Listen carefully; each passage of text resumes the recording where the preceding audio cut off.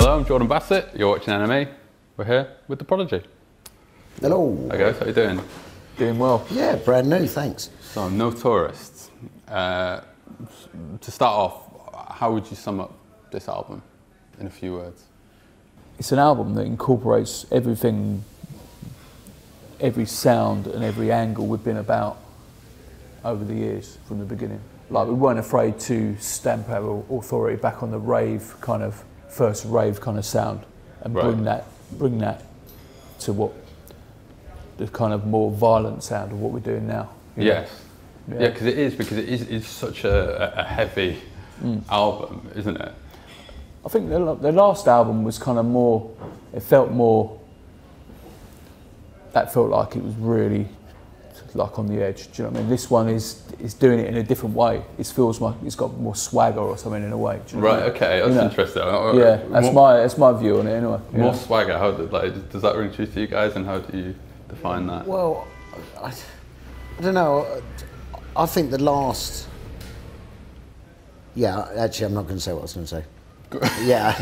I really want to know what you're going to say now. No. It was too much summary, and it's not that thought about. But I mean, obviously, when you're doing the interviews, you're always bringing up, thoughts and thinking about things like you've never thought about them before. Yeah. But I think I agree with Liam. It's all the good bits. This album seems to be. It's just raw. Do you know what I mean? It's more direct. It's just right up front. It's in your face. Yeah. And I think that the whole process. What the band been through, the album, Liam producing it, and taking, not going into the studio and having someone else involved in the mix stage of it. I think people always are trying to do kind of some kind of rave revival, and it always comes across as if it's kind of this happy kind of sound. Right. And so we wanted to kind of, show the more sort of like, because when we got into it, it was kind of like East London sort of pirate radio, kind of really raw and dangerous, kind of gritty sort of sound, and that's what really inspired some of the tracks on this record. Just not being afraid to go back to that kind of first era of the Prodigy. Yeah. Definitely. A lot of people, as their career progresses and they put a lot of records, kind of mellow out. I feel like you've gone in the opposite direction. Yeah, I know, it's weird. It feels like that. I mean, I feel like that as a person, probably. Well, you think you're sort of less mellow now? I don't think I've ever been mellow. I really don't. No, I don't sit there thinking about myself. But like what Keith says, when people are talking to you, asking questions, and they ask you about yourself, that's the time when you go, yeah. Am I angry? I don't think I'm angry, but I must be. Do you know what I mean? Right, but I'm not angry. I don't walk along the street. I'm not angry about certain issues or things. I just carry that in me, do you know what I mean? But I like music that wakes me up. I like music that has tension, do you know what I mean? And that's kind of what I've always been attracted to, do you know what I mean? I think if ever I brought an album like back in the day, or I'd always be, always gravitate to like track 4 and 7, for instance, that were the more upfront tracks that sort of shook me and moved me, and were calling out to be put on repeat, and then I'd get into the rest of the album and discover the other elements to it, and the subtleties, and see why that album was like put together, and why it worked. And I suppose because ultimately the outlet is stage. So when you play like the older stuff now, like to me that sounds like, when it's live, it sounds like beefed up even more than it was originally. Yeah, it's kind of remixed, because it's kind of like when I think all the old tracks we get you got kind of bored of playing them otherwise, unless you kind of add new things to them and kind of bring them up to the standard of the other ones, but that's just more for us, because you can imagine playing Firestarter 300 or 500 times. Do you know what I mean? It's kind of like it's got to change at some point just to be fresh, Well, like on that note, I mean, when you played your first gig, which was at the Four Aces in Dalston, did you think that, and that was in 1990? Yeah. Did you think that like 28 years later we'd be sat here talking about your 7th album? You did? Oh yeah. No, do you know what I mean? It's like we didn't know.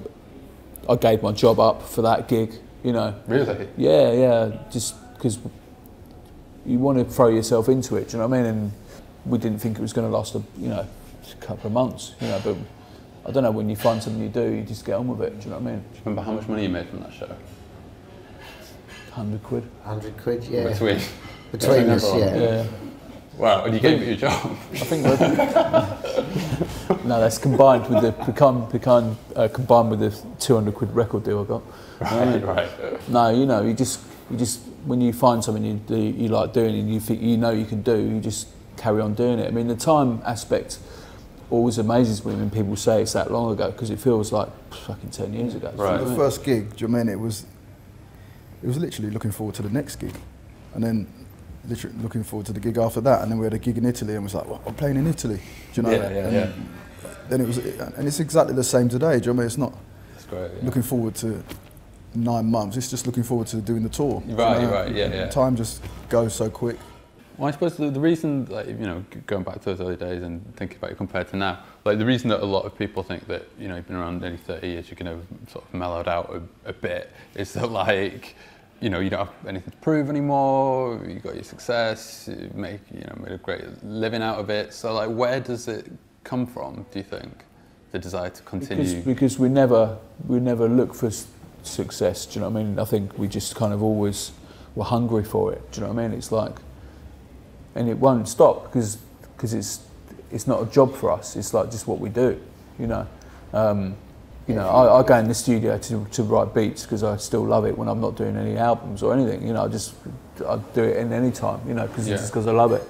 And I don't think you can stop that because there was no agenda. Do you know what I mean? It's we weren't trying to be successful. We were just trying to do our job, and so it's kind of yeah, of course, you earn money and whatever, but it's kind of that's a byproduct of it all. Do you know what I mean? We didn't get into it for that, do you know? We didn't get into it for the so-called success of it. Right. And we got into it because we loved doing it. I don't remember much over the first half of the band, because it's such a whirlwind. Do you know what I mean? It was pretty crazy. I don't think I appreciated it either. Do you know what I mean? It was just it happened so quick, and people don't realise we didn't go from experience to Firestarter. It was building all the time. It was every record, every single, the album in between. It was all elevating. Do you know what I mean? So even when it hit, we weren't going, oh my God. It was just we just took it all in a stride and just got on with it. Do you know what I mean? Yeah, but when it builds like that, you kind of, I guess you almost don't notice it as no, much. We didn't notice it because we were inside it, and we still don't, because none of us really we don't really read the press or read anything about us ever. Do you know what I mean? Yeah. Just because, I don't know, we don't. I mean, I sometimes answer people's comments on Instagram if I get pissed off of them. Do you know what I mean? But outside forces has nothing to do with the inside energy we have. Do you know what I mean? It's what people say outside and people's points of view has no effect on. I imagine that's probably quite But it's kind of every time you go into or I go into the studio, it only gets written, it only comes out if it feels like it's got the fire still. Do you know what I mean? Yeah. And if it hasn't, that's when we finish. Do you know what I mean? And that could have happened. This album could have happened. The last album, it just had. This album got written really quickly for some reason, just because I was really, I don't know, I just found a really good zone. Yeah, this record come out sooner than previal records. I think it was 3 years ago, or whatever. But because that's quite unusual for you. Cause it is unusual, yeah. I just really dived into it and just really found a good headspace. Plus, as well, I mixed it myself, so I was doing it as I was going along. So I didn't have that ball ache of sitting in a big studio at the end, fucking about with big mixing desks and that nonsense. Right. You know what I mean? I just did it really DIY. Do you know what I mean? We recorded vocals in hotel rooms as we were touring around. I set up a studio in Moscow in a hotel room, and we used it as a base. And I kept my room there while we went to St. Petersburg and flew back. And so I think there was 3 days off and more days off as we were going around. And that was just keeping it really loose, and so you didn't have this pressure we're recording vocals next week, you've got to come in. Because this can be too much sometimes, and it should be really it should be easy, because it should be just Relaxed. Yeah, just this is the idea, what we got, this has got to be like this, So is this the first time you've written and recorded on tour? Like this series, in this intensity, yeah. I've done it before, but I don't think we ever did vocals on tour, did we? No. No, we just, you know, messing about, but this is really like, because I wanted to get it done. I had this real urgency of just wanting to just nail it. Yeah. I was excited about it, you know. Before, it's kind of like the last album, it was almost like I'd run out of steam halfway through. Right. I had to have a break and then come back to it. But this one, I just powered through, man. And just each track kind of fed the other. And then all of a sudden, 10 tracks were done. It was like, yeah, we've got an album. It's fucking good. But so you never were like, oh, we've got to put an album out for... Nah, I wanted to just do EPs. After the last record, I was like, let's just do EPs now, because I don't really... It's a pain in the arse, like sitting around waiting for me to be inspired. You know, it might happen this year, it might happen next year, I don't know, do you know what I mean? But, so that was the plan. I was just gonna do 3-track EPs, drop them out, and then see what happened. That's like what Aphex Twin does at the moment. Just like put stuff out whenever. Yeah, which is fair enough, but like I still believe in that was the original plan, and then of course like this album got finished and delivered, and then you kind of go, well actually yeah, an album kind of really puts its stamp on that year and is something that, because we still live by that old school kind of thing that we hope people still buy an album and have it. Yeah. The fans do anyway, do you know what I mean? And it's kind of like you listen to it from start to finish. Of course people don't fucking do that anymore, but you kind of have to make it like that still, I think. Yeah. I think bands still want to do that, you know. From your guys' perspective, did it feel different for you this time around as well? I mean, every recording process is different. You know, it's always finds its own way. But yeah, I mean, it was quick, it was breezy. There was ideas flying around, you know, all the time, and yeah, it felt like it was on a good flow, and a couple of tracks went into the set. You know, that obviously put new energy into the set, and then and obviously, you know, you get really excited and, you know, buzzed up about what's to come, and you know, and yeah, again, what Liam's saying there, you know, just sort of, you know, Liam hit me up saying, I'm going to take a mic to the show tomorrow, can you do a couple of bits on this and send me the idea and talk about the idea, you know, briefly, you know, and then we'd get to the hotel, throw it down, and yeah, it was good, it worked. But if for instance, let's say the next album, which fuck knows, fuck who, where, why, but you know, let's say the next album, if we went, right, let's do that hotel recording thing, it would fuck up. It wouldn't work. It would never work. Yeah. We'd have to do something different. Yeah, it's like the recording process, you never learn what the best way is, and it kind of like, you don't really want to learn because you want it to be spontaneous, do you know what I mean? It's like, I tend to rebel against myself anyway, so that's the beauty about it, do you know what I mean? Is not to overthink it, do you know what I mean? Just, you know, not to overthink anything and just go with the flow and go with the vibe. Do you know what I mean? And just, you know that, you know, obviously speaking for myself, when, you know, when you're putting a vocal down, it's just creating a noise or a sound for Liam to work with. When you like tour and you know, perform live now, like how do you prepare for it? Is it different now than it was when you first started out? Man. No, we did. You know, of course we got new songs to rehearse or whatever off the new album, but like, really, there's no rituals or preparation. You know, we'll probably rehearse a couple of weeks before, you know, to make sure we know. But even that is like, that'll just be like a soundproof room. We keep it spontaneous. Run through the ideas, check that, you know, you're dropping the lyrics in the right place and it's all, you know, it's all working. And then, but really, when you do it for the real time, is your first gig. You know, there's no dress rehearsal. You know, there's no lights. There's no. The reason why is because it always whatever preparation you do, it all sounds different on stage. Yeah, that's the thing. It's always been spontaneous. Do you know what I mean? And you know, there was a time we tried to rehearse. We said, yeah, we should. And we're like, we sat down. I thought, what are we doing? When was that? It never happened. Fucking do you know what I mean? years ago. It never happened. Do you know what I mean? It didn't actually happen at all. It didn't happen. You know, so it's not really a rehearsal. It's just to listen to the sound and hear the tunes, how they're going to bang on You stage. just can't prepare for how different it sounds on stage. That's the thing, isn't it? Even if you're in a loud rehearsal studio, it just don't sound the same. A track on stage in front of everyone is like getting caught in a rip in the sea. If you're paddling away and you're not aware, you get caught in that rip. You're fucking out deep, and you are sending flares up to saying "fucking help me" because I'm out of my depth. It's Has that ever happened? More than 20 times. Really? Yeah. I've been doing it a while. Right, yeah. I mean, 20's not bad, right? Keith's one of these people that can easily sail through that, though. Do you know what I mean? You just, you know. I find my way. To navigate it. It sounds as if even after all this time, you still haven't kind of really figured out how it works, and that's part of it. It's right, man. That is it. In a way, the funny thing is that it to us it's so natural and so. Yeah. And I say simplistic. I mean, we're you know, on one hand, you don't want to ignore the integrity and the belief and the passion and the desire and the love for it. But in a way, it's so fucking simple. There's almost nothing to it, other than what you see. Yeah. So you understand, if you've been to see it, you understand it as well as I'll speak for myself here, but as well as I do. Right. Yeah. Because it's as simple as what you see there.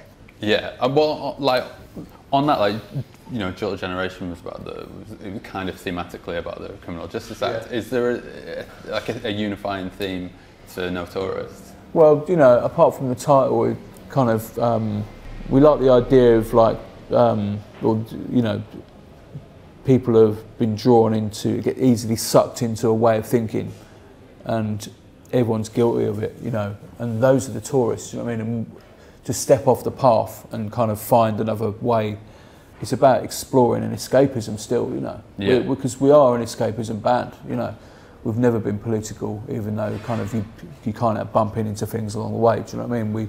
We don't want politics in music, you know. For us, it don't work. Right. Yeah. Do you know what I mean? Because I was going to ask about there's a lyric on Champions of London where you go like civil unrest, grab your bulletproof vest. And I wondered if that's just like an evocative line that creates a mood, or if it means something specific. That does mean something. It's talking about territories in London or any city when borders of different territories, different areas come together, and people crossing over those borders. Right. And just, you know, because there's a lot of, you know, I live in London, and it's just a lot of tension, and that track is about that. Do you know what I mean? That's what that track is about. And so there's a couple of features on the record as well. Horror on there. Like how did that come about? Maxim saw him play live a few years back, and told me about them. It's when they first come out, and I just got in touch with them because they speaking the same language as me, you know, and I just kind of liked the fact that in America, most hip hop tend to follow each other. Do you know what I mean? A lot of the music sounds similar, the production and stuff. Right. Yeah. And they seem to be just doing something different, you know. And they were doing something when I saw them, Joe. I saw them at Afro Punk in Alexander Palace, do you know what I mean? And I just saw them, and I just saw something in them, what we do, you know, something similar, you know, in their performance. And yeah, man, do you know what I mean? I just loved it. Do you know what I mean? I went and checked them out online, do you know what I mean? But you know, I hit Liam up and said, "Oh man, you heard of Horror, you know," and that's how I linked up with it. But basically, like when I did the track, I mean, I think originally it was talked about it was for them, you know. I did it for their album, and then basically a bit of arguing and persuasion, and I kind of said our album instead. So everyone was happy in the end. Do you know what I mean? Barnes Courtney is also. Yeah, Barnes was basically, my friend was producing his album, or producing some tracks on his album, and I heard his voice. It was literally this simple, and I said, "Oh, who's that?" And I was working on a track that Keith was on, and it's like when I hear a sample, I just heard his voice, I wrote some lyrics, said I'll get him to sing those for us, and he literally tagged it onto the end of one of his sessions and said, "Okay, he's done those lyrics for us." Oh, okay, cool. See if it works. Bang. And that's how it happened. It worked. But it's funny. It's like you see Barnes Courtney credit in a song, you know that what his stuff sounds like, and it's sort of like soft and. I don't know. The stuff that my mate did isn't soft. Right. Okay. It's noisy. Oh right. Okay. Yeah. Okay. Maybe he's like quite eclectic. Yeah. The album he did but I kind of it's kind of more like a backing vocal, I think. Yeah. And same thing, because I never think of vocals as performances. I think of them as sounds. Yeah. That's how I kind of hear it. Do you know what I mean? So it was just like his voice is quite high, and it just worked really well with Keith's, and his is kind of backing that up. So that kind of worked, and basically I didn't overthink it. You know. Yeah. You know. Like looking back at sort of, you know, around Fatland and all that kind of era, like from the outside it looked like it was very like hedonistic and crazy. Was it like the way it looked when you were there? Yeah, it was a mad time in the 90s. You're talking about the 90s? Yeah, it was a mad time, but I mean that mad time sort of extended well into the 2000s, do you know what I mean? Well, the reason I ask this is it's kind of interesting, like comparing the current generation of young people to the previous generation. Like, every year they do another study that finds out that like young people now don't drink, don't take drugs, don't go clubbing. Yeah. Like the way that they did in like the 90s. And I just wonder, like, what do you make of that? Well, yeah, I agree with you. I think it seemed much more sort of hedonistic times back then than it is now. Do you think they're missing out on anything because of like? Nah, probably not, because the drugs seem like they kill people more these days. Right. Yeah, I don't know, man. You know, obviously this generation, they've got their buzz, do you know what I mean, whatever it is, you know. Yeah. Every generation has their thing, do you know what I mean? It'd be just like, you know, us saying to this generation, oh, you missed out on so and so. Right. It would be like the 60s generation saying it to us. Yeah, you missed out. You know, everybody had their buzz, they've got their buzz. We had our buzz then, and doing whatever we did. And this time they've got their thing, whatever it is, you know, so. It's interesting, because there's always been this idea that like excess and creativity kind of go hand in hand. So it's interesting it'd be interesting to see how that kind of plays out. Yeah. Now. I mean, music is kind of like, it seems to me like I've got a 14-year-old son, you know, and the way he accesses music is so different to obviously to the way we used to. It seems to become so almost secondary in a way, do you know what I mean? And it's the live stuff that keeps it there. That's the pure form of connecting with people, not through the other ways, because it seems like it's just a soundtrack to games or films or shit like that, you know. And I reckon, you know, if you turn that off, people would realise the value of it again still. But like, was the excess and the creativity, was there actually a link there for you, do you think? Back in the day? Back in the day, was that important? So right at the beginning there was, because we came out of, I mean, I'm talking about myself here, but like, came out of the rave culture where it was drug fueled. Yeah. But soon as we dived into the band and that started to roll, you know, that obviously I wasn't going out so much, I was doing the band, and that kind of just took over. But I mean, we've seen many casualties along the way, do you know what I mean? Right, yeah, you know, and sometimes it works and sometimes it doesn't. It worked for me at the beginning. I'm sort of skipping about a bit now, but like this whole thing about this generation don't like go out as much. Actually, weirdly, ironically, there's a kind of a cult thing of like the illegal rave is back. There's like loads of like numbers of, you know, kids like start having parties in fields and like abandoned warehouses and stuff. I hope so. Yeah, great. Yeah, I was going to ask you, like, you think that's sort of like a good sign? If he's pushing forward, man, if he's some retro sort of revival thing, then forget it. Do you know what I mean? But it's kind of, if people can bring some kind of new thing to it, a new angle, then that's great. You know what I mean? I'm into that. I think it's kind of like a reaction to, like, you know, going out clubbing now is very sort of sanitized. Yeah, I can see that. Yeah. I think, you know, that will eventually come round, won't it? Do you know what I mean? You know, because obviously there was a time where, you know, obviously before, around your generation where everything went back into the clubs.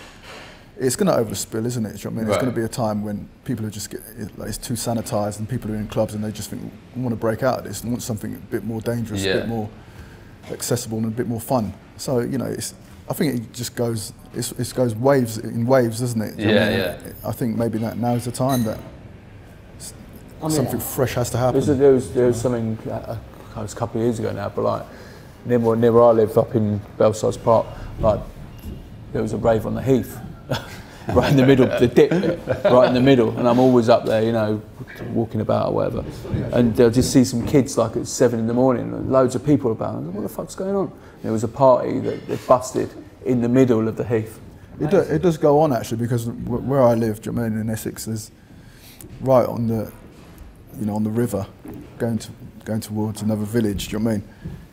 Apparently, like, kids gather on this, and do you know what I mean? There's a little bank, and they bring in a little sound system and whatever, and it just goes off. Yeah. Every couple of weeks, something's going off down the river. Great. Do you know what I mean? So you're going back on tour next month? Yeah, November. Yeah. November. So it's the UK and Europe. So like what? So we're talking about someone that's never been to a Prodigy show before. Like what's going to happen? Well, you know, we care about it. Do you know what I mean? It's kind of like, you know, we try not to make it the same. You know, we want to make it different to what people have seen last time. You know, bring the album artwork to life. You know, and come into that and see that. You know, see the band in the purest form. Yeah. You know, because you might see the videos, you might see, but that's not the true Prodigy. Do you know what I mean? The only way to see the Prodigy is to come to a show. Great. Well, you heard it here first. I've been Jordan Bassett. I've been the Prodigy. Thanks for watching.